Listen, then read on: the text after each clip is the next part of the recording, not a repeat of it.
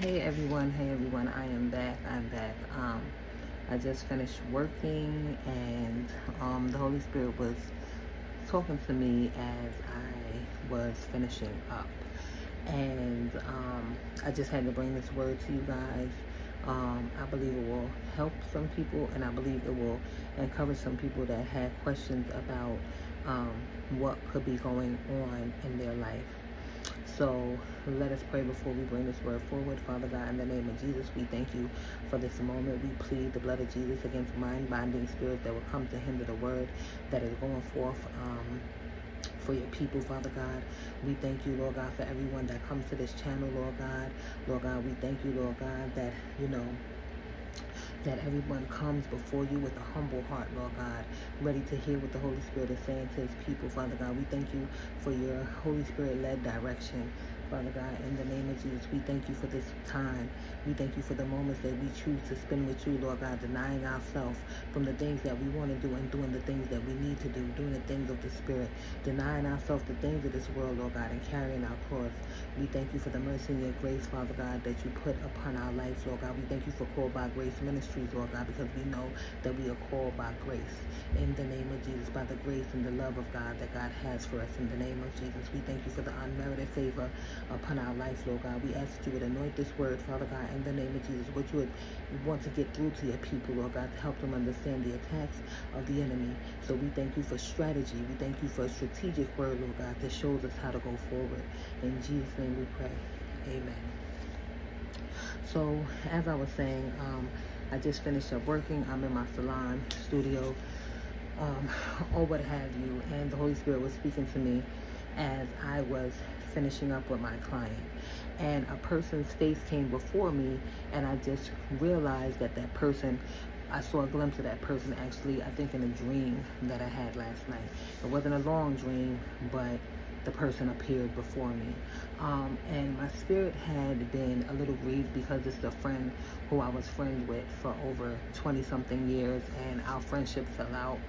Their true colors showed, and the enemy allowed me to see, not the enemy, the Lord allowed me to see what this person was thinking towards me the whole time that they were around me. And again, we had been friends for over 20 years at that time. So it was almost like a death when I and this person fell out. I couldn't understand what I did. I had to search within myself. I was like, Lord, please show me what I did, to make the person feel the way they felt about me. They said a lot of hurtful things that shocked me because I felt like I was a genuine friend from where the aspect that I was coming from. But again, when things like that happen and people are hurt, the first thing we should do as believers is ask God to show us ourselves. Ask God to show us where we might have made a mistake in the situation. I do remember the last time I saw this person, this was back in 2020. They came to get, was it back in 2020? Or like the end of, I don't know. It was around that time. But anyway, they came to get their hair done by me.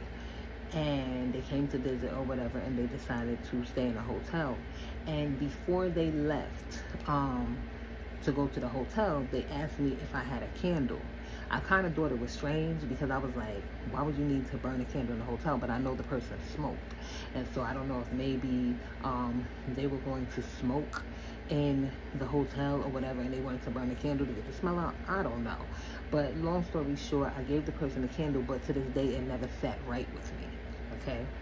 I do know the person had an issue with my marriage and the person that I was married to, because I guess they know some of the things that I had been through in my marriage and stuff like that. And so they were divorcee. They are divorcee.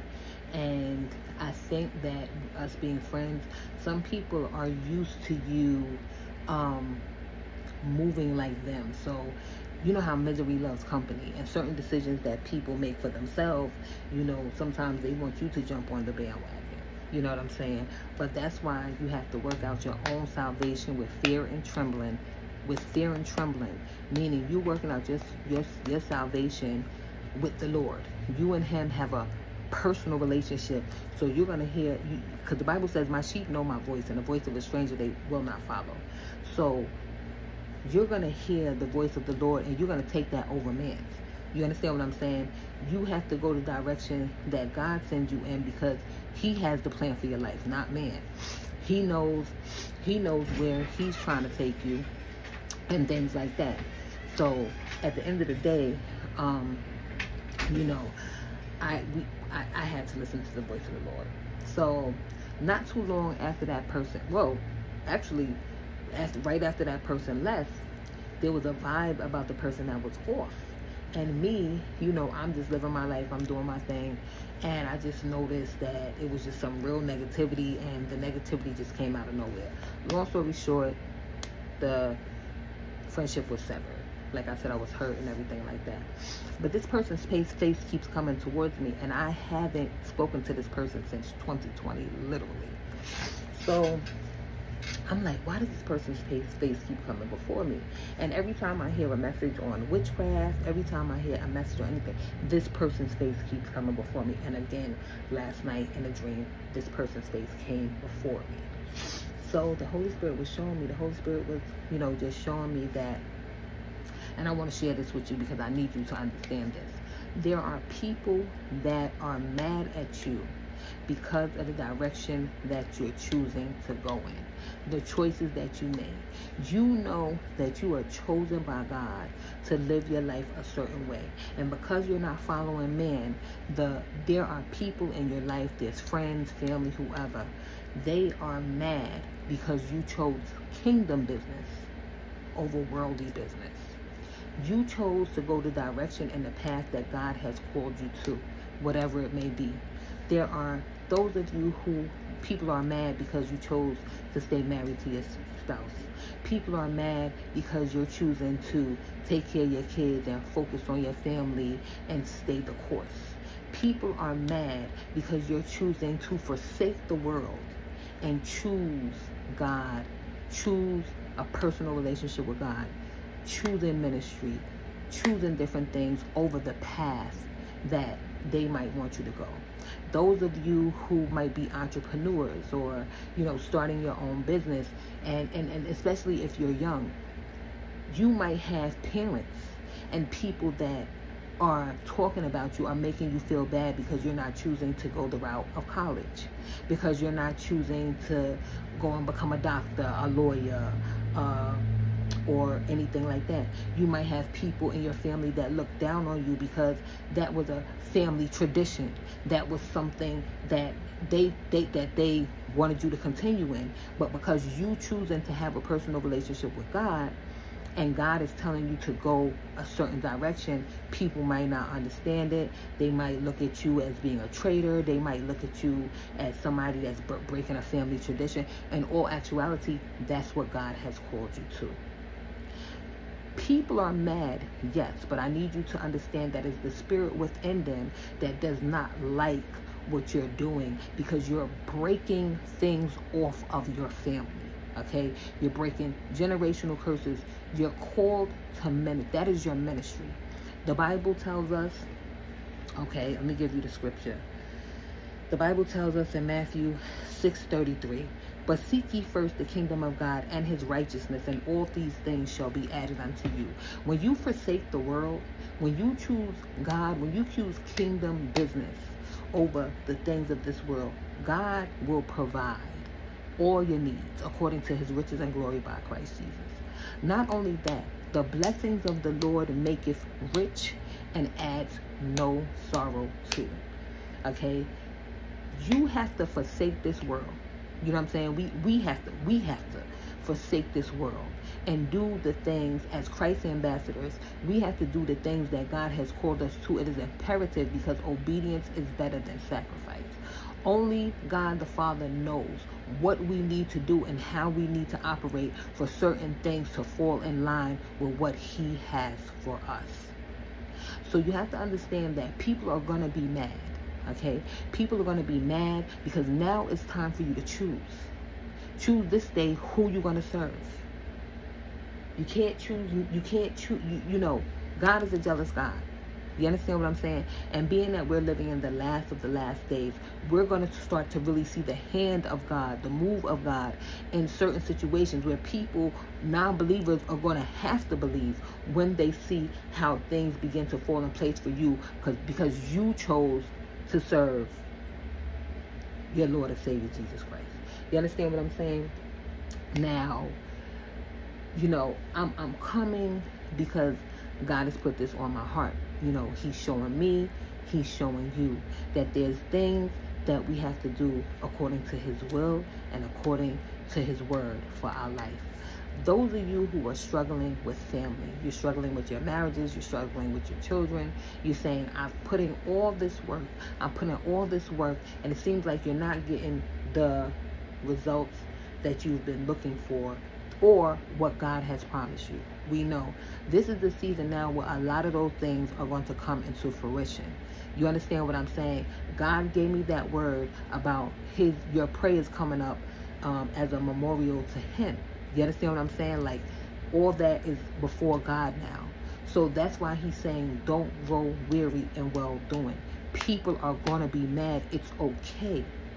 It's okay. Let them be mad. They have to find their own way. Hopefully that as God continues to knock, they'll open the door for him.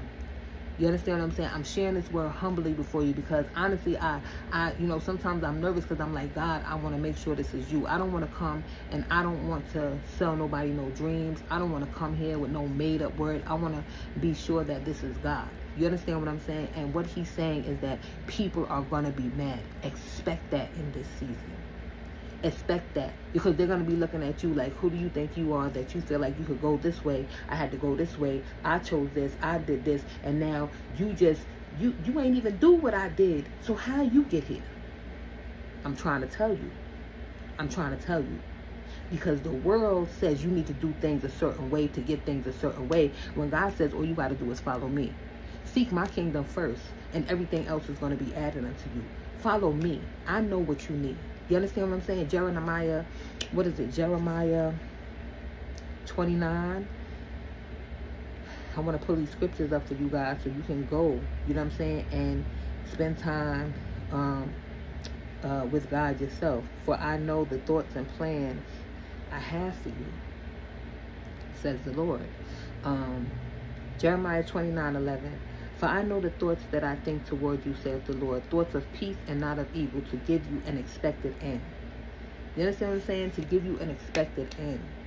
So God is saying that there's an expected end. Is his will good? God's will is good and it's acceptable. It is the thief that cometh not before to steal, kill, and destroy. That's John 10:10.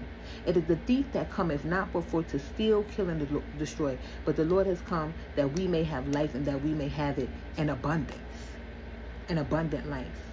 That's what God desires for us. But how are we going to know what the expected end is when we don't know the word of God? We have to go back and understand that why he sent his only son to die on the cross for us, that sacrificial lamb, he who knew no sin became sin for us. So at the end of the day, the expected end is restoration, redemption. The expected end is healing. Because the thoughts and plans that God had towards us is for us not to keep going through what we went through in the Old Testament. You understand what I'm saying? So we have to live in the finished work.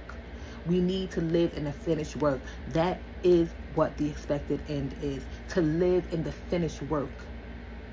The completed work that was on the cross. For your family, for your friends.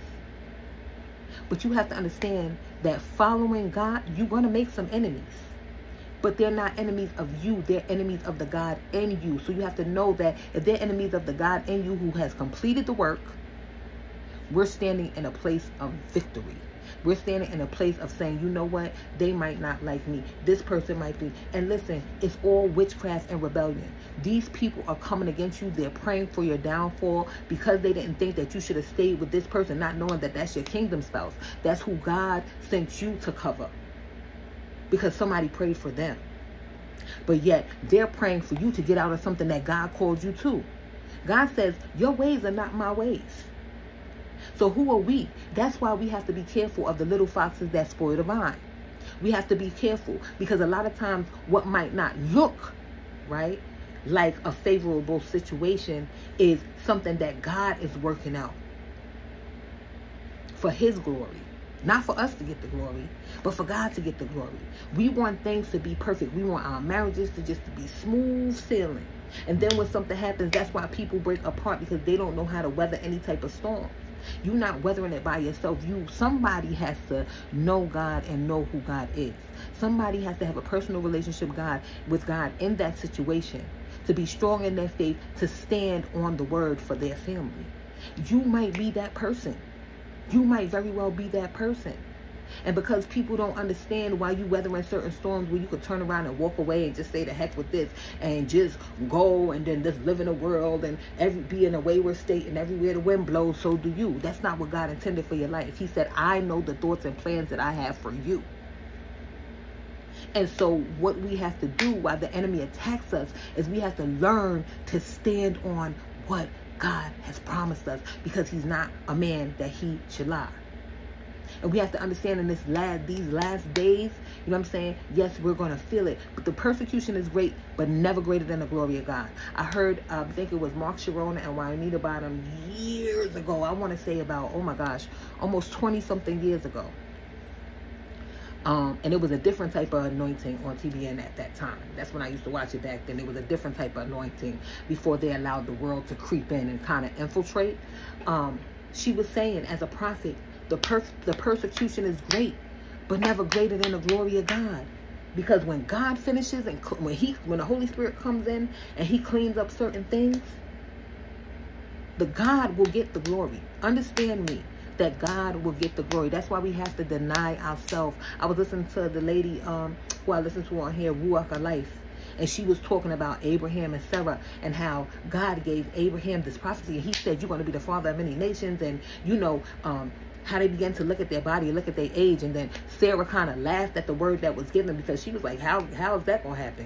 You know what I'm saying? Looking at her body and looking at her and Abraham and just looking at the current circumstance.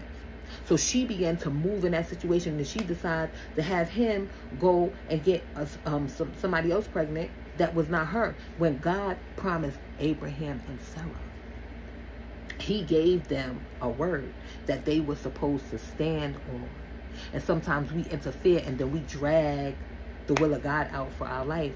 And so we seem like we've been going through things for 15 years, 16 years, 20 years, 30 years, however many years you're going through it. But you're not understanding, you know what I'm saying, that you have to deny yourself. You know, yes, you have a vision of how you want things to be. Nobody's saying that God won't give you the desires of your heart. But in order for him to get the glory, you got to let it go his way. And sometimes you're going to be persecuted. Sometimes you're going to be treated badly. Sometimes that's just the enemy beating up on you, trying to get you to quit, trying to get you to give up. But that's not what you do. Because if Jesus would have walked down from the cross when they were spitting on him, doing everything that they did to him, if he would have said, you know what, Father, I can't do this, I don't want to do this. We all have free will. But when you make that decision, and that decision is God, Jesus Christ, and nobody else, living for God and doing what God has called me to, because I know there's an expected end. We know that there's an expected end. You have to understand that people are going to be mad. They're going to be mad. They're going to be upset because you're choosing not to party no more. They're going to be upset because what God has for you to do is it's rolling in. You understand what I'm saying? The doors are opening. Things are happening for you. You understand what I'm saying? Because that's what God has for you to do. And you have to constantly spend time with him to hear his voice, to know the direction that he's calling you to go in. Enough of being in this wayward state and just fly-by-night situations. What God has called you to, he's called you to. The blessings of the Lord maketh rich and adds no sorrow. So don't allow people being upset with you. And people, we cannot hold man into a higher standard than we hold our Heavenly Father. When they say for God I live and for God I die, that means die to the flesh, to what you want to do. I thank you for that revelation, God. You know what I mean? That means die to the flesh for what you want to do. So sometimes you're going to have to fast. You know, sometimes you're going to have to fast. Sometimes you're going to have to get quiet before God. Get rid of all these distractions, these phones, these TV shows, whatever. You know, we all have to work. There's things that we have to do, right? But when that's over, when we're doing the things that we have to do because we live in this world, when that's over, we have to choose. Okay, I'm not going to hang out with my friends today. I'm not going to fellowship. I'm not going to that movie. I'm getting quiet before God. I'm denying myself what I want so I can hear the direction that God wants me to go in. I don't want to miss what God has for me. Let us pray. Father God, we thank you for this word. We thank you for this moment. We thank you for this time. We plead the blood of Jesus against any spirit of witchcraft that's trying to attack the work that you have us to do. We rebuke it in the name of Jesus. You said that which we bind on earth shall be bound in heaven, and that which we loose on earth shall be loose in heaven. In the name of the Lord Jesus Christ, the name above every name, the name where demons tremble, in the name of Jesus, we plead the blood of Jesus over our past, our present, and our future. We plead the blood of Jesus over our families. We plead the blood of Jesus over our marriages. We plead the blood of Jesus over our jobs, and just the things that you've called us to, Lord God. The things that you have called us to, Lord God. Not the things that man has told us we need to do to get certain results. But we thank you that what you've called us to, the plans that you have for us, Lord God, is covered under your mighty and precious blood. We thank you, Lord God, that you promise us the blessings of the Lord maketh rich and adds no sorrow. We thank you that at the end of all that you called us to, Lord God, we will not only just be rich and materialistic, but we'll be rich in spirit, rich in our health, rich in our minds, rich in our emotions, rich in our relationships, rich in our parenting skills, rich in our financial decisions. All because we have the leading of the Holy Spirit. You said, God, that you would bring us a comforter. You had to go so that you could send us the comforter, Lord God, so we never be without. But help us to get quiet before you and deny ourselves what we want. Die to self through the power of your Holy Spirit. Thank you for helping us to deny ourselves what we want and to live for you. We shall seek ye first the kingdom of God, and all those other things shall be added unto us. We thank you for that right now, Lord God. We thank you for this moment in time. We thank you for everybody that's a part of Called by Grace Ministries, Lord God, because that ministry belongs to you. In the name of Jesus. So we thank you for it, Lord God. In Jesus' name we pray. Amen.